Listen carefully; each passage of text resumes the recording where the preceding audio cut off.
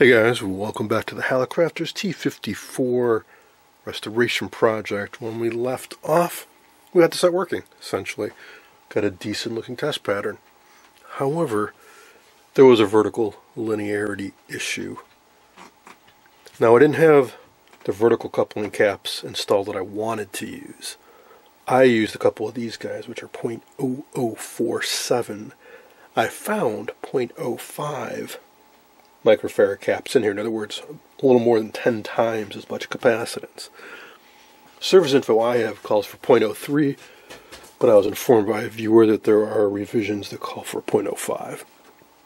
I restored a similar one, T506, with a wooden cabinet that used .03s. It seemed to work fine. So I had ordered up a couple of these guys, these Vima .033s from Mauser, because that's all that's commonly available, readily available from the major distributors.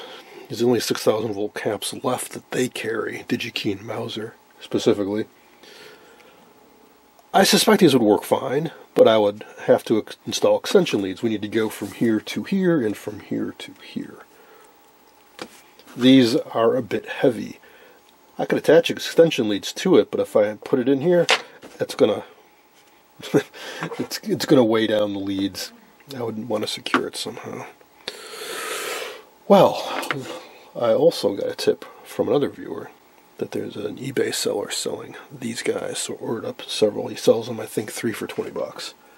These are .033 6,000 volts, so same specs, but different form factor, axials, and they weigh less. These will be supported well enough by their leads. Date code 32nd week 1997. So yeah, it's a bit old, but plastic film cap, never been used. It should hold up just fine. So let's find out. So I'm gonna replace, I already took one out, I'll take this out and I'll install both of these. See, that takes care of our problem. Now, I was tempted to try observing the waveform with my new scope with my times 100 probe, but unfortunately it's only good to 1.5 kilovolts. See, on this side of the lead, we're going to have a sawtooth that's, say, 0 to 300 volts. Should be a nice, very linear ramp, sharp drop, linear ramp, sharp drop. On this side, we've got around 5,000 volts with that sawtooth superimposed on it. So what I suspect is happening with the capacitance being too small, the waveform's getting distorted as it goes through this cap.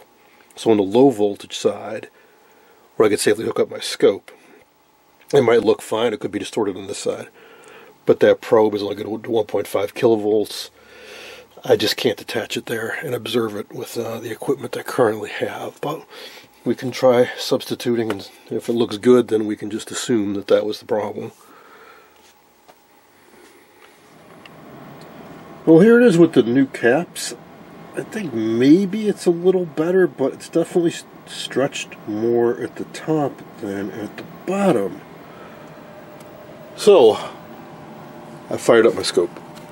Let's take a look at the sawtooth waveform. So, on that side, we have high voltage. On that side, we have low voltage. Now, low voltage being a relative term, the sawtooth waveform is, I think, several hundred volts in amplitude. So I pulled out my new times 100 probe. Here it is on the scope. I try to maximize it as much as I can so it fills up the screen. And yeah, it's a little saggy towards the bottom, isn't it? This line should be as straight can be, and it is not. I poked around a line and looked at Riders Volume 1, and it does show waveforms, sort of. Now, this is an earlier version of the set that used octal tubes in the IF, but the deflection circuits look pretty darn similar, so I think we're okay. These waveforms are a little sketchy, though. They are, well, they look to be hand-drawn, basically. And there was a little inset off page that they were taken with a certain RCA model scope.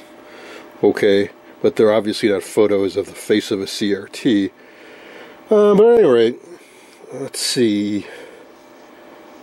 There is the vertical oscillator, and they do show some waveforms.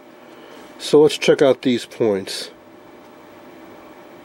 So they show an awfully linear sine wave coming, or sorry, sawtooth wave coming out there. And they show some spiky waveforms here, which I don't recall seeing. So one over here too. Now, that could be sync pulses. I'm not sure what those correspond to, but let's poke around and see what we can come up with. I'll show the vertical amp as well. So they show 20 volts coming in. Now it's curious. I noticed that earlier when I looked at this. They do have a bit of a curve to theirs. So, if these waveforms basically check out, I think I'm going to call this done. I just noticed that. You know, yeah, they weren't using a fancy scope like I have, but if they're showing a bit of a curve there. This is low frequency. The limited bandwidth scope they would have used back then could handle something like this. Anyway, let's see what we get. I'll tell you, these waveforms look dead on. For example, this should be a little spike there, 50 volts peak to peak. That is exactly what I have. 1, 2, 3, 4, 5. If I go to where that sawtooth should be, that should be 30 volts.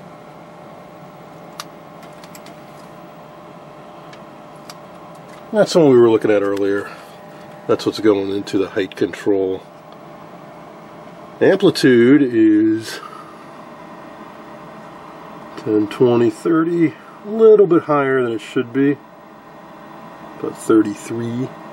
But it is curved. They do not show it as curved. They show it very straight.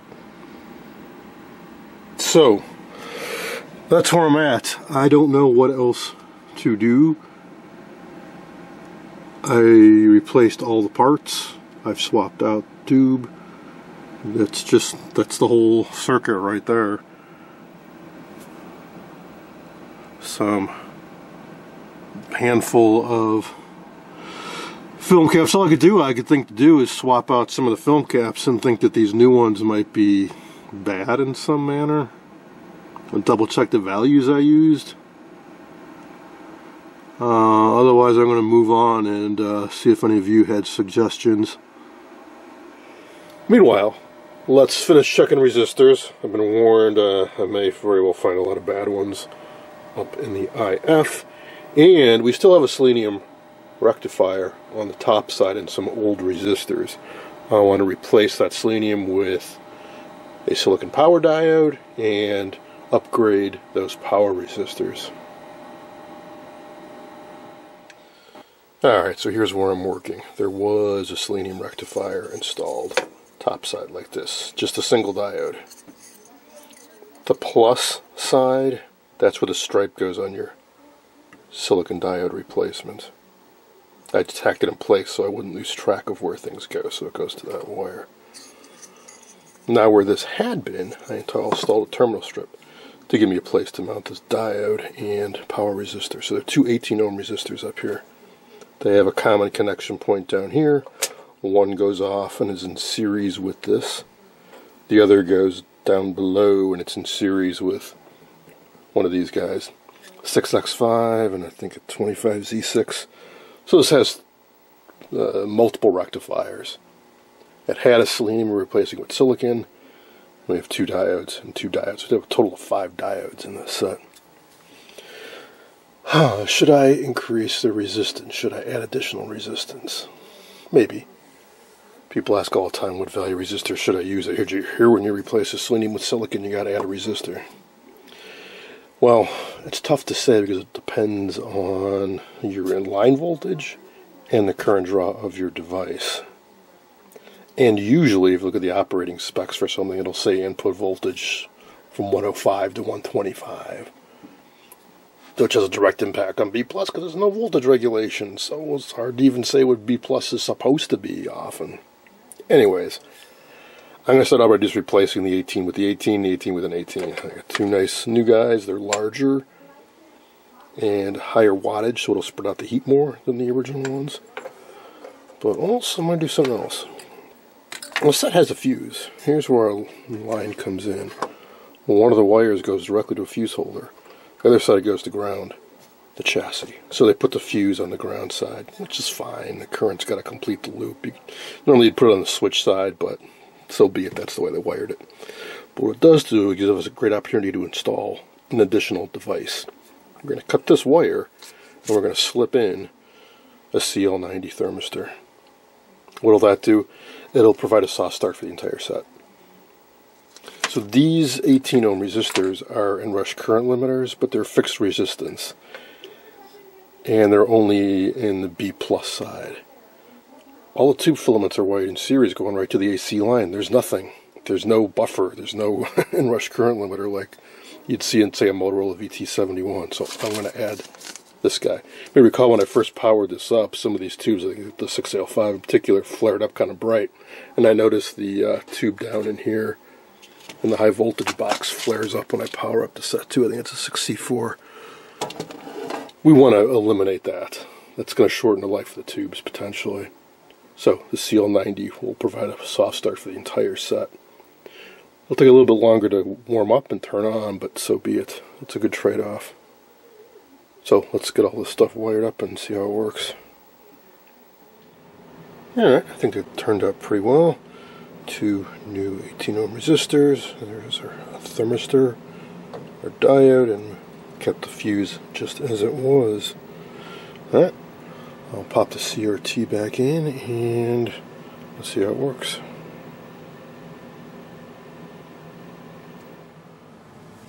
Alright, let's see what effect that thermistor has. I'm going to turn the set on. We want to watch the tube filaments. It should take a little bit longer to warm up than it did before, but we should see less of any bright hot spots.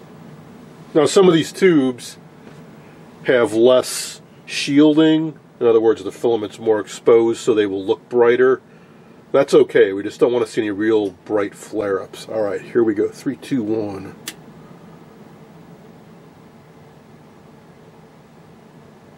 Yeah, that's better. Before that 6AL5 just lit up bright white, and same with the 6C4 inside of that high voltage box, and here comes our CRT.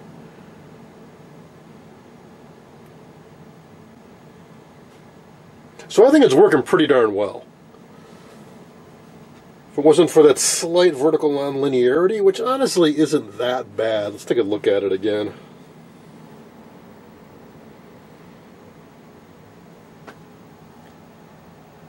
You know, I don't think it's really that noticeable.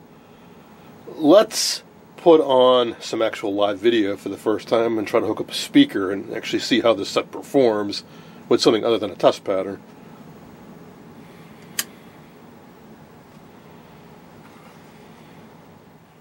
Alright, let's give it a try with a broadcast signal and a speaker hooked up.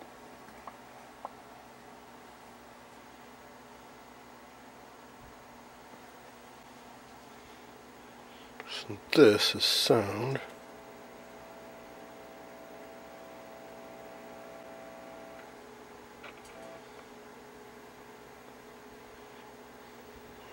Not sure if I'm feeding in channel 3 or 4. Either way, I'm sure to be getting anything.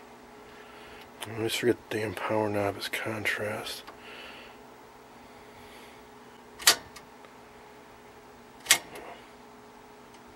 That's weird.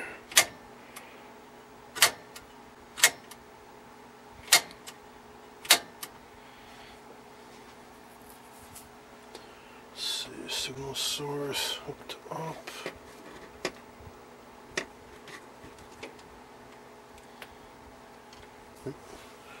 Just getting disconnected. Hook it back up. So it's kinda receiving something. Where to get my test pattern generator, but not this converter box.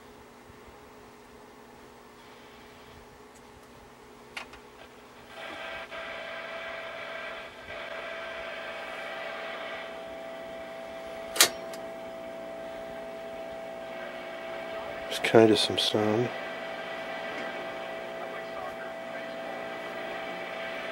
Converter box is on channel... Sorry, my test bed generator was on channel 4. I think this converter box is on channel 3. Seems like maybe channel 3 isn't so working so well. I don't know how to easily change the output channel of this converter box. I think it has to have an on-screen menu, which I can't easily do. Huh, sounds even better on channel 2. Heck of a hum, too.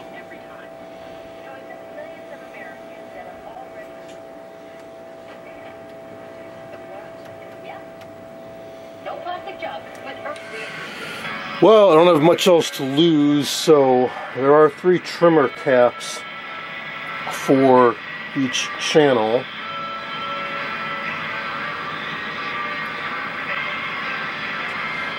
Let's try this guy.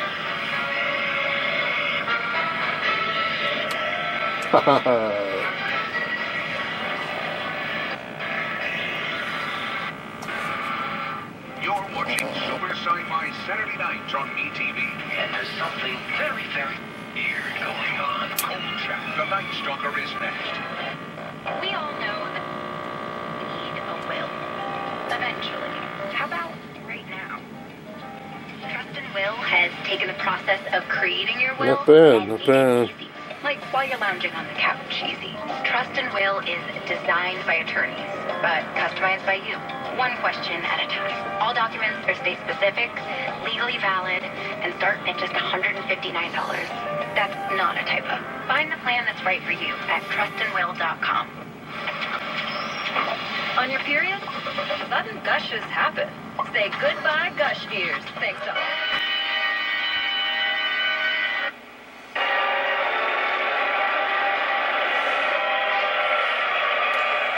I gotta say, that's playing pretty darn well. Now, yeah, I should go through and do the official procedure for setting up each channel, but even in doing it by eye and ear, obviously that's a huge improvement. So, what's left? Yeah, I haven't completely written off the vertical linearity, but it does seem to be really not that big a deal when you're watching an image. The screen is so small. little distortions like that are really not noticeable. I do want to tweak that channel 3 alignment, because that's a really common one that people use when they set these sets up. And then there's cleaning the cabinet, detailing it. I already did a little bit of cleaning on the knobs. These push-on knobs especially get really crusty.